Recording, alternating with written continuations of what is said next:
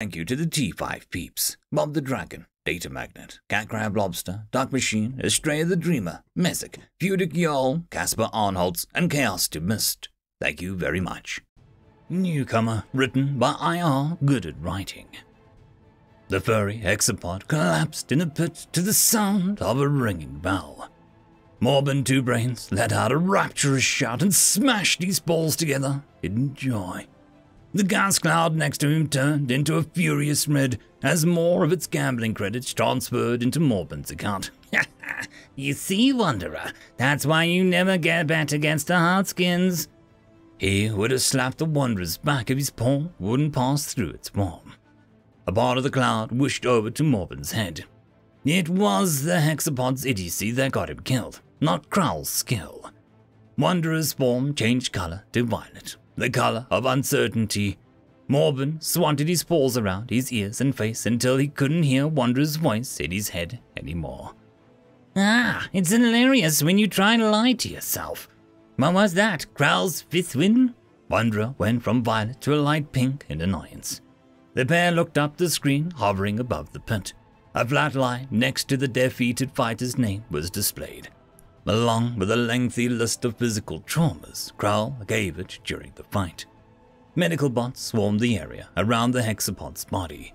Krowl stood there on the other side of the arena, laughing and cleaning off his sore arms with the manipulator arms below them.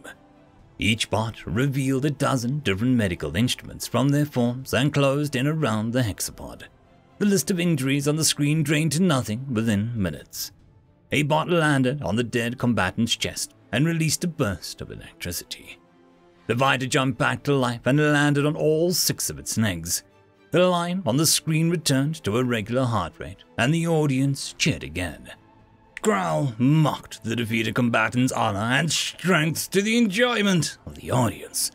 He made a rude gesture to Growl and galloped out of the pit like it hadn't died moments ago. Medical bots flew away, and an aquatic alien half the size of the Morbin's tail hovered at the center of the pit. A microphone was lowered into the floating fishbowl from somewhere in the ceiling. "Now that was a fight to remember," the alien announced in a booming voice, "and it has lasted an amazing 73 seconds. It angled its fishbowls towards Krowl. "That was your 5th victory in a row, and you're still in the pit. There is no shame in taking a break after a performance like that. Are you sure you want more?"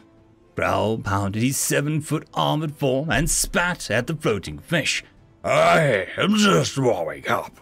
He clicked his mandibles in anticipation. "Oh, what?" the fish laughed. "Let's see if you can break them up against your next opponent." The lights in the pit darkened. Only the announcer inside the fishbowl was illuminated. "Honorable guests of the pit, I have a treat for you all. A new species of mammals wish to make a name for themselves in the arena, hailing from the temperate planet Earth. Please give a warm welcome to their representative, the fearsome, the terrible, the unstoppable Bob." The crowd's cheering turned to laughter when the challenger entered the pit. A small, hairless creature jogged towards the center, wearing a blue flag with 7 white interlocked circles in the middle as a cape. It was a bipedal like Krowl, but only had 2 arms and no saws.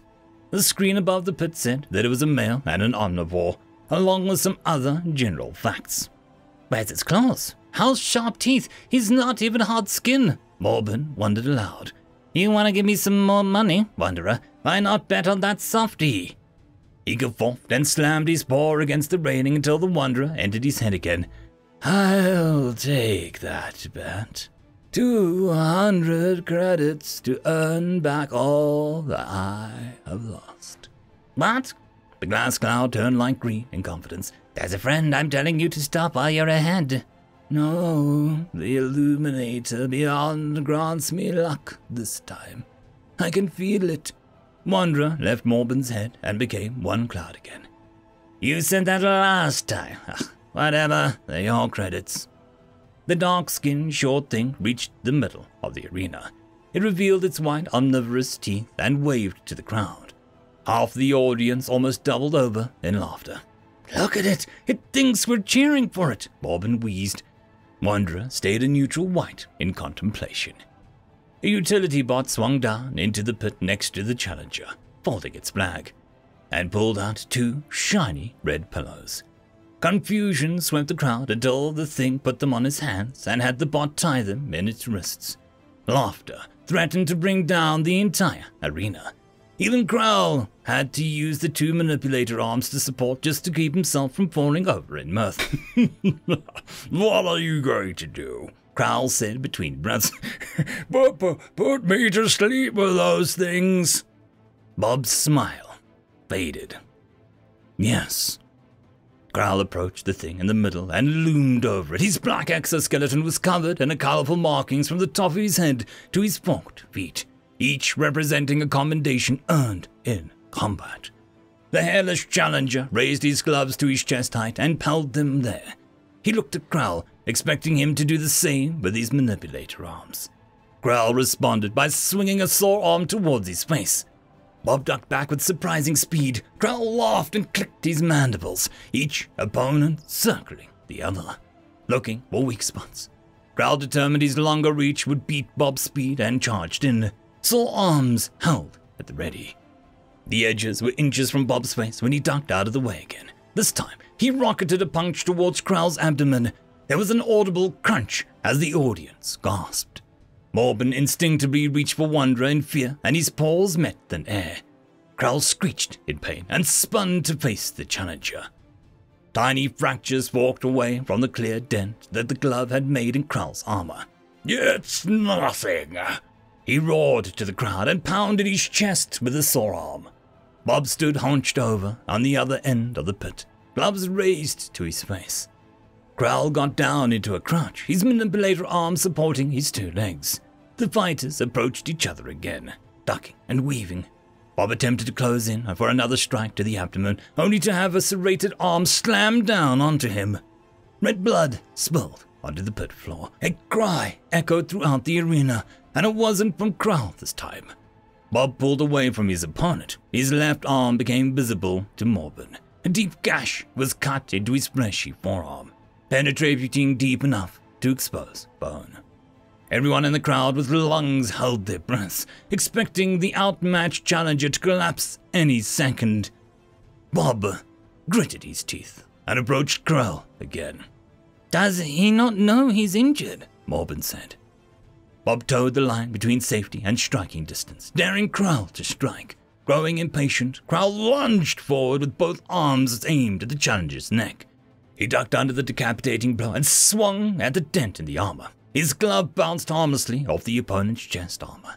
Growl angled one of his arms mid-swing, giving Bob another slice along the back before ducking back to safety. Now that Growl was supporting himself with his manipulator arms, the dent was at too shallow of an angle for the Challenger of Earth to exploit. Morben glanced at the timer above the pits. 2 minutes and 36 seconds. "How are either of them standing?" he thought to himself. "You always know who the winner is in the first 30 seconds. It looked like Growl was thinking the same thing. His manipulator arms wobbled under the weight of the rest of his body, and his antennae drooped in exhaustion. The ground shook as he gave a bestial roar. With a new burst of speed, he moved towards Bob, swinging his arms left, right, up, and down. Bob dodged and ducked each strike, never quite able to reach back in return. Tiredness set in. Growl was forced to lower one sore arm to the ground to support himself. That's when the Challenger made his move, dancing into striking range. The Challenger pulled back his right glove for a strike, realizing the danger he was in. Growl raised his free arm to cut down his opponent. Bob's glove connected with Growl's chin, making a crack so loud even the viewers from the higher seats could hear it. His arms, ready to strike a moment ago, fell limp to the ground. The rest of his body followed with it. Slack-jawed aliens of all races stared in silence. Bells rang after what seemed like an eternity. The sound broke everyone from their trances, and the crowd erupted in a genuine cheer. Wanderer shone a radiant blue in display of pride. Even Morben, who lost all the credits he earned that night, wouldn't find it in himself to be upset. He looked up at the screen. The fight ended after 3 minutes and 12 seconds. A clear record for the pit, and probably every other pit in the galactic sector. His eyes drifted to Kral's medical status. He was alive, but his exoskeleton was broken at the jaw and abdomen. Medical bots swarmed the pit, surrounding Kral and Bob. Both their injuries were healed in less than a minute. Kral opened his eyes and rose from the ground, his usual bravado gone. He hung his head, waiting for Bob to insult his honor and make a mockery of him. Bob approached the opponent, observing his deflated form. Good fight. He tossed his glove at the bot and left the pit. End of story. And that, my friends, concludes this video. I hope that you enjoyed, and if you do, please consider supporting the author, even by popping over and leaving a thumbs up or a nice comment, just to show your appreciation for the story. However, if you wish to support this channel, there are links down below which will help immensely. I will see you all in the next one, and until then, I hope that you have a fantastic day. Cheers.